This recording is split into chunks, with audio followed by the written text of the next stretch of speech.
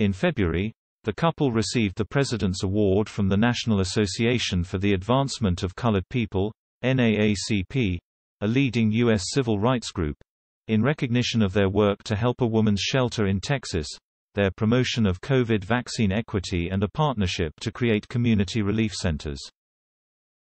As the pair accepted the top accolade, Harry said, "I think it's safe to say I come from a very different background to my incredible wife, yet our lives were brought together for a reason."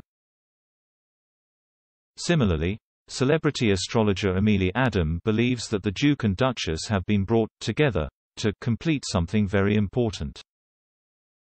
Harry was born on September 15, 1984, making him a practical Virgo sun with a grounded Taurus moon, while Meghan was born August 4, 1981, making her a fiery Leo sun with a charming Libra moon. Ms. Adam admits that on the surface they could be seen as a good match, but upon delving into their energies, she claimed that the pair are soulmates.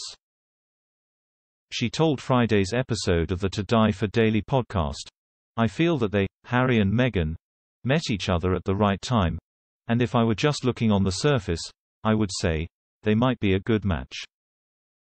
But I really feel that their energies truly are copacetic. I mean, they're soulmates, regardless of what people think. They are here to complete something very important together."